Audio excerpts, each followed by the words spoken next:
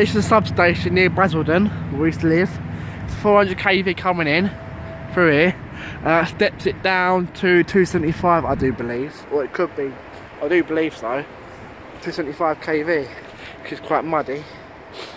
Trying to avoid this. No, I don't know if I can push it down there. Don't get too muddy.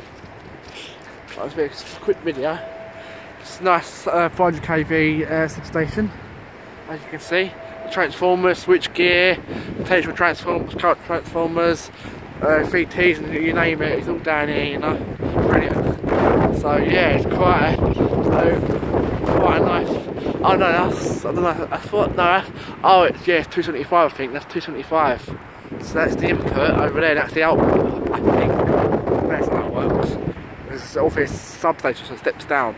When a power station where it steps it up from 25 kV to 400 kV, and slowly, gradually steps it down from 400 kV to 275, 132 kV, and then down to distribution, which is 66, I think 66 in this country, 66 kV, 33 kV, and 11 kV, then down to 3 phase, 415, and single phase 240 volt. So that's that.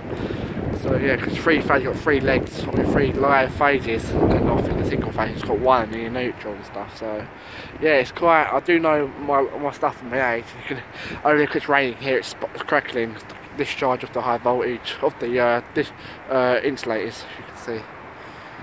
Got the insulators there, and you've got the chrono rings around the insulators, so it's the discharge happening when it rains and foggy and stuff.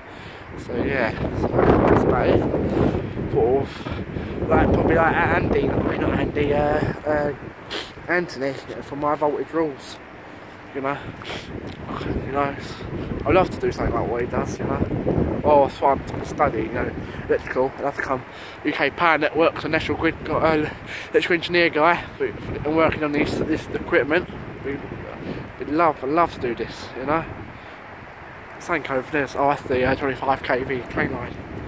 The single phase, obviously. So yeah, about that. I thought that's that.